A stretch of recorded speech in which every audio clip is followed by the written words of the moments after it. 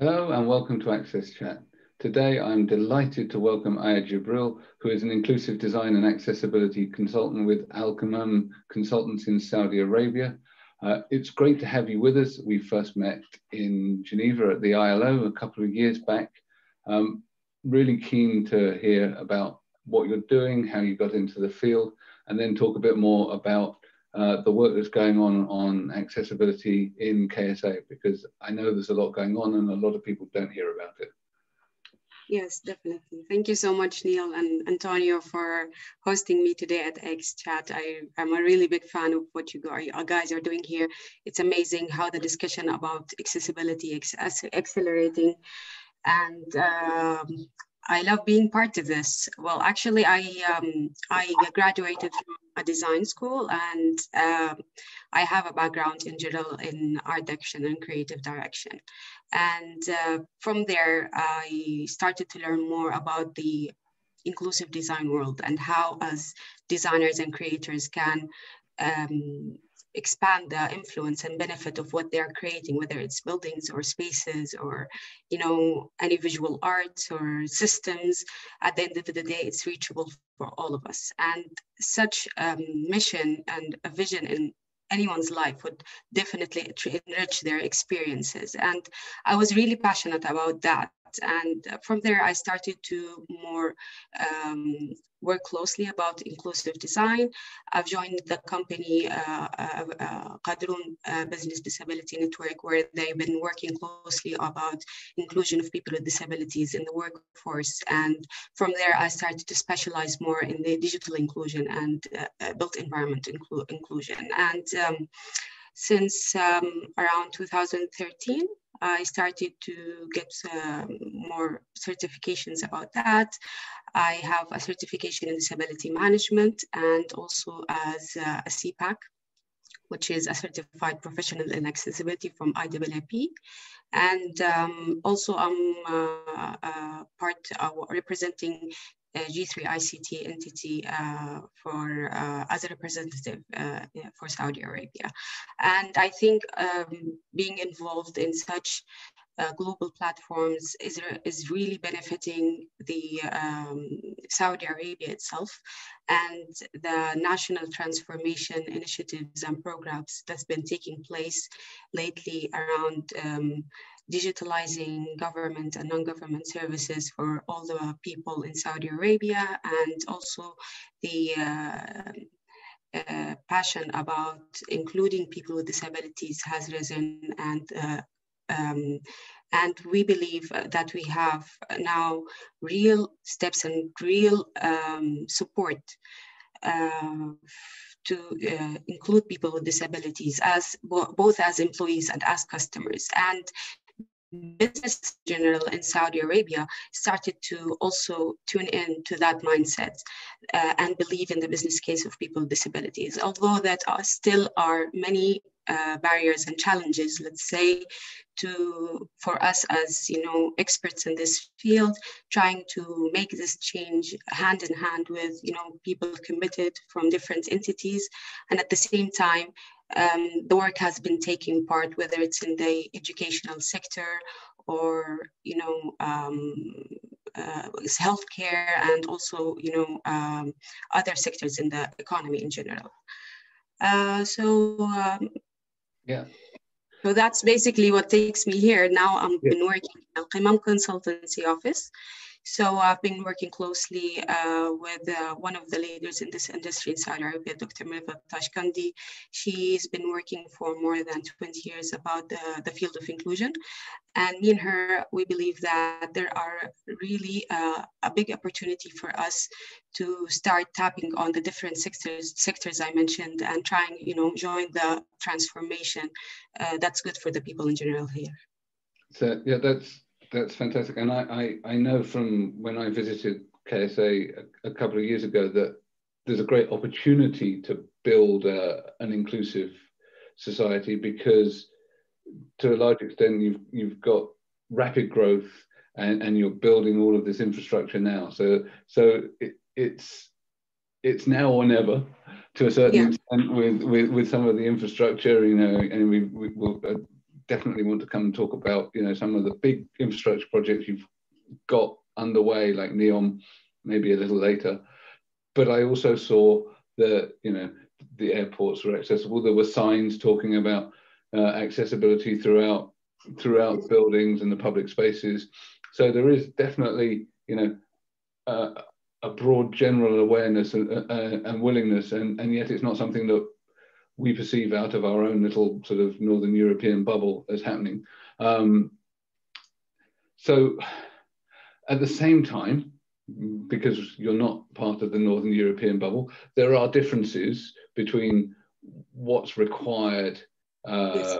for Northern European societies and certainly the Anglosphere and the Arab-speaking world. So what have been some of the challenges that you've faced and that accessibility in Saudi has faced, adapting some of the policies and tools that have been established in other parts of the world to really be fit for purpose for the Arabic-speaking world? Okay, great.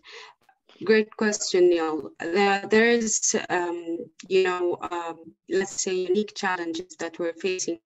And let me start with me into Saudi Arabia. So basically, I think one of the main major, you know, barriers that we're having here is the lack of codes, unified codes and unified standards. That's helping, you know, organizations, you know, have a clear path on what needed to be as an infrastructure to build a smart city, or, you know, an inclusive service, or an accessibility in general, both physical or digital. So lack of such unified codes and reinforcing them, activating them, you know, holding people or companies or entities accountable for it. And that's where we are looking more towards having more, you know, regulations, you know, where governments enforce entities in a way or another to, you know, be compliant. So such infrastructure, which is really imperative and important for the inclusion of people with disabilities, is really missing MENA version, you know, and still a lot of countries in MENA are, you know, racing towards having, you know, more and more regulations on the way and enforcements, and also changing the mindset where, you know, other countries still did not start the race, or there is a huge lack of, you know, awareness about the inclusion of people with disabilities as part of their human rights. So, you know, there is a lot of variables, and the work is more this way. And you need, you know, to connect more the countries where they need to share best practices, where they need to be supporting each other in such direction. And I think that's what makes us different from, you know, around the world. But at the same time, I think it's an opportunity for, you know, sharing more experience, learning more about how you can actually create a real business case for inclusion of people with disabilities, and reinforce that point where even if the government do not have a strict, you know, regulations about that, you still have the motive and you still have the commitment as an entity to lead on that, and thus influence it positively at the end of the day. So basically, these challenges also differ on Saudi Arabia level, or when we zoom into Saudi Arabia, where there is still also a need for, you know, committed or, you know, reinforced of the certain regulations. We had a huge transformation when it comes to the labor law and, you know, the justice system and the human rights system for the people with disabilities. I'm sure that you are aware of the Vision 2030, or you've heard about it. So the vision have been really influential kingdom-wise to change mindsets and start to look at the citizen as a person and recognizing the differences in these people. and such, it was encouraging for everyone, all the entities here to work towards this vision. And it stated that people with disabilities have the right, like any other person, to have free access to work, to social and healthcare services, and even to work environments. So such vision is leading now the way for it. But, to actually that and keep that going, and keep the ball running, where you need to be really connected and unified into building into that momentum. So you mentioned smart cities. We know that there's quite a good number of initiatives taking place all over the world, and we know some of them they start to engage with different communities to make sure that they don't miss them out from the infrastructure, from what they are building. What can you tell us about what is being done in Saudi Arabia about having conversations with projects, people running projects that relate with smart cities, to make sure that they are aware of the needs of people with disabilities, that the conversation starts at the early phase, instead of later on in time that they have to go and fix something that they built that was not proper to use? Yes, definitely. Thank you, Antonio, for this. I'm really glad that since around 2018, there was a newly established authority called the Authority of Care for People with Disabilities. And that that authority now is responsible on raising more awareness to such projects in Saudi Arabia. Out of my, work with them, I have been noticing that they've been trying to reach out for such projects, as Neil mentioned, NEOM project. We have also a lot of, under the work projects, mega projects in Saudi Arabia, where they are trying, rebuilding, revamping airports also all over the kingdom and other health institutions. So all of these projects now, the authority is trying now to, reach out for them, to try to encourage them to take into considerations, whether it was the built environment, accessibility, or any other aspects. There are also collaborations with Ministry of Communication, for example.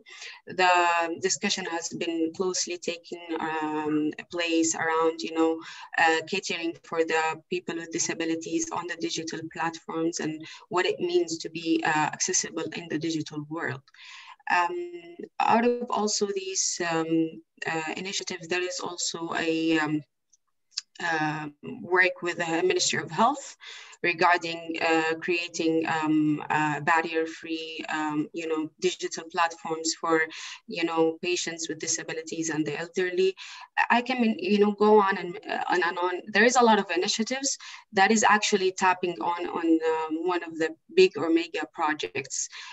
We hope, however, that these discussions, whether it's still taking place, that are put in real plans and executed also in a good manner, because at the end of the day, our priorities is that to have an actual on-ground usability and change whether for customers or employees with disabilities at the end of the day.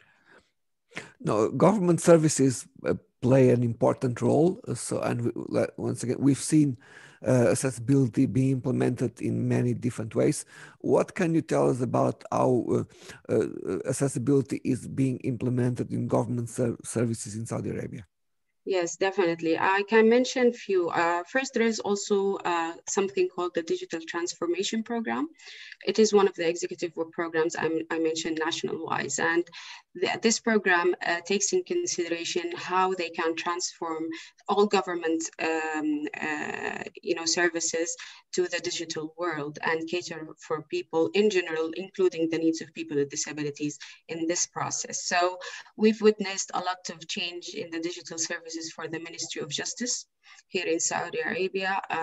They have been successfully, creating a process to, process legal issues in a very usable, friendly manner.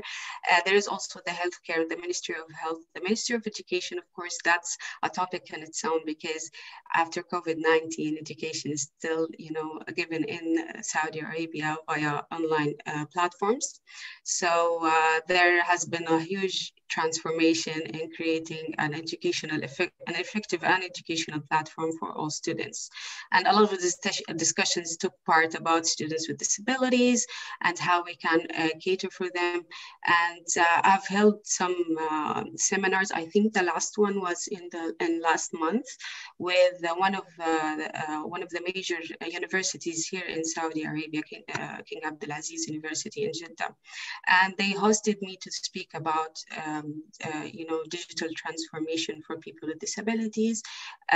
What does that mean? What are the standards and what needs to be done while creating digital platforms and catering for students with disabilities during this pandemic? So I'm glad, being asked to attend such seminars and, out of nowhere, they contact you and you immediately know that this topic now gladly became, a priority. And the discussions need to take place, and immediately, such transformations need us also as specialists and consultants, closely observing and, working with these entities, because it is a follow-up process and it's a growing process, and you need to make sure that is effective all the way. So before passing to Neil, I would like to know do you see the conversation on the topic that we are talking here today as a conversation that is also taking place in several media in the Saudi society? No, is this something that people talk about? I can say that it has been addressed somehow, and maybe in a different, look or angle, because there has been a lot of discussion about, minorities here in Saudi Arabia and people from different, backgrounds and people, from different abilities or disabilities. They've been speaking about, real life here and what we need to be doing to change our society for the better, and raising awareness about that immediately raises the people with disabilities awareness themselves, and it enabled them to speak up and to create the demand that we are trying to utilize as, whether they're employees or talking about their work environments, or customers talking about the need of having, a proper quality service. So creating this need really helps us back, to show the business case and prove that people with disabilities are actually an important segment that is not only good as a human right to cater for them, but is also making a great business case for it, for the business. Great. So I know that you've been doing some work with IAAP, as yes. I've been on some of the same meetings as we're looking to look at sort of professionalization. You've talked about a bit about government services, and you've talked about the sort of the fact that COVID has sped up that transformation.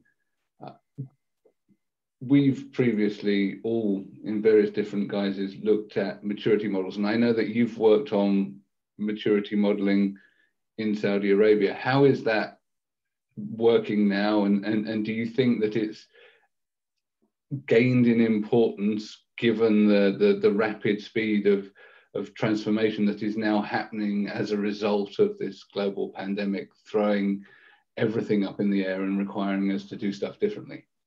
Yes, thank you, Neil. Yes, definitely. The maturity model actually was one of the early projects that I've worked on regarding, creating a system where companies can be, able to create what we say a truly inclusive work environment for people with disabilities. This project actually was translated and launched into 2017. It's one of the Ministry of Labor, Ministry of Human Resources national projects. And this project was basically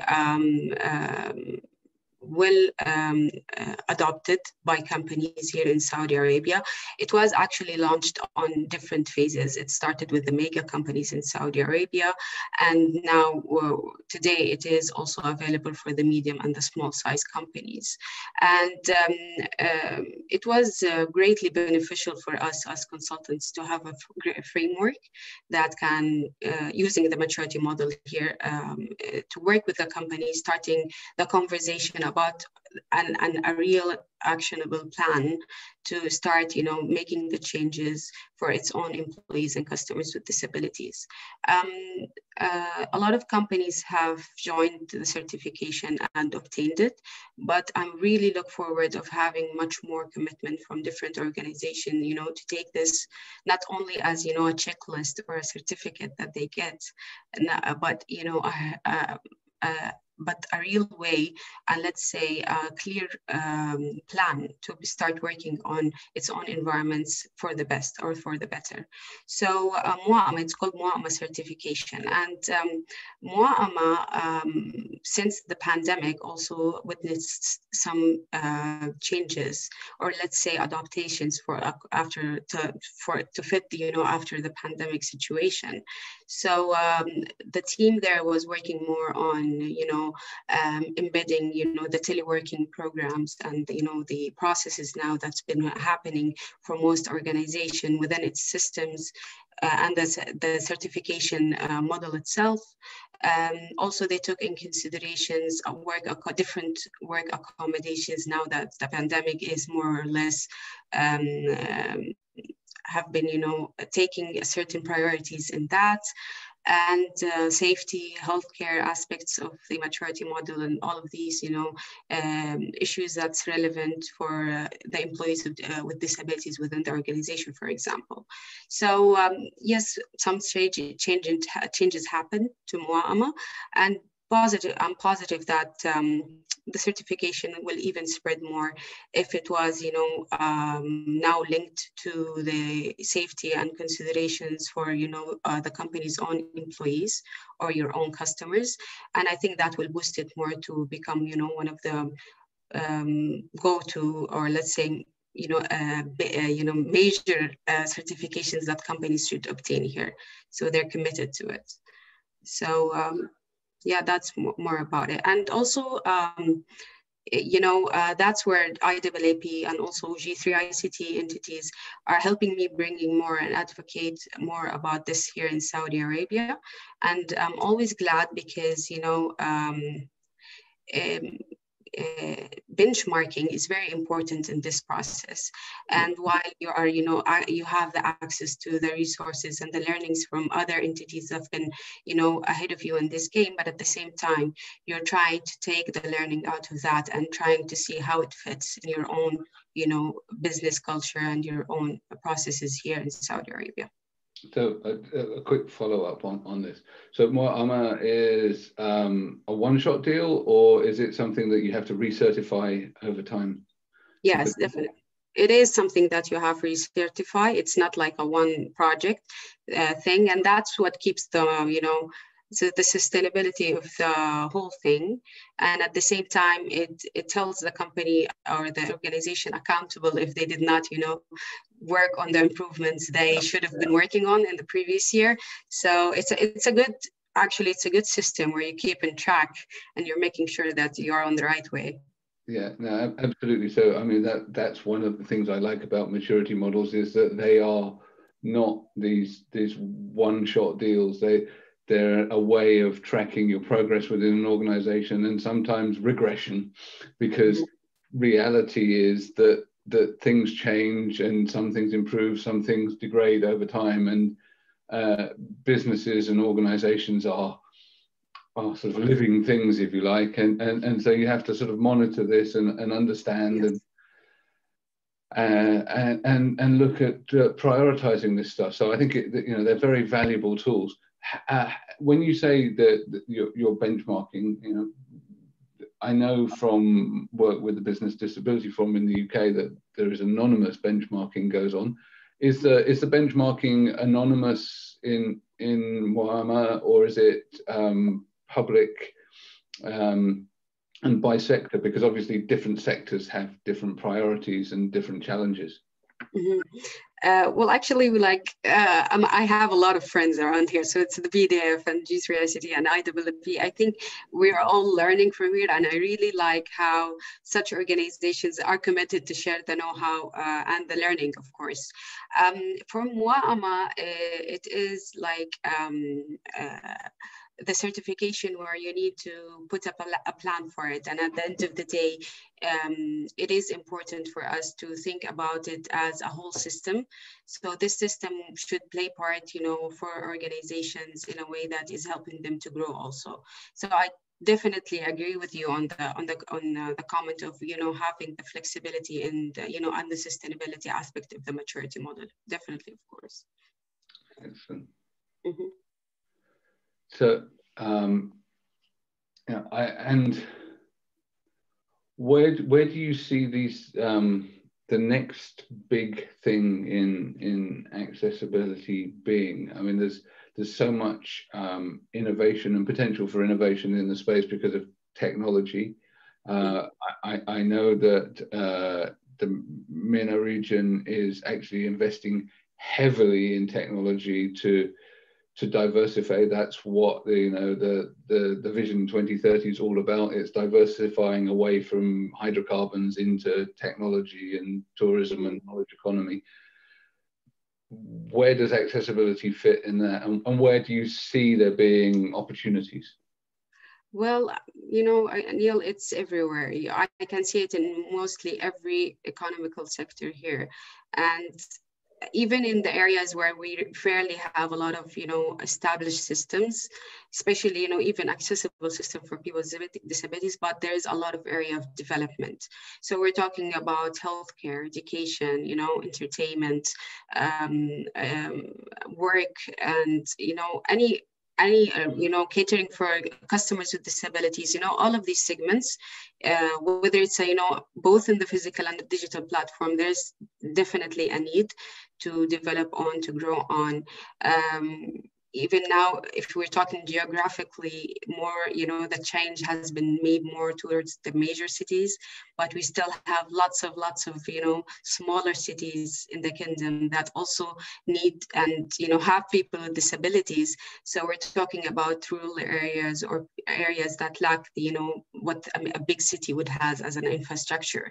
So still the work, there is a lot of work, and also there is a lot of work on the social mindset still. And I think that will never, ever end. At the end of the day, you need to, having, you know, such a conversation today is still important to be taking place every now and then, you know, talking about the benefits of inclusion, the impact of inclusion and accessibility is always something that needs to take place upon the table of discussions, whether it's business discussions or project discussions or innovation discussions. So all of these discussions now, it is important to be inclusive in your process of design. It is important to be inclusive in the process of creating your ideas and innovations and, you know, everything that you're talking about. At the end of the day, your ideas must reach for everyone. Everyone must learn, everyone must enjoy, everyone must work. So I think that should be the default, maybe in the future somewhere. Great. And you know, you've just said you've got so tons of work to do. Yeah. So how are you going to do this? So I know you're working with G3ICT and Business Disability Forum and all of this.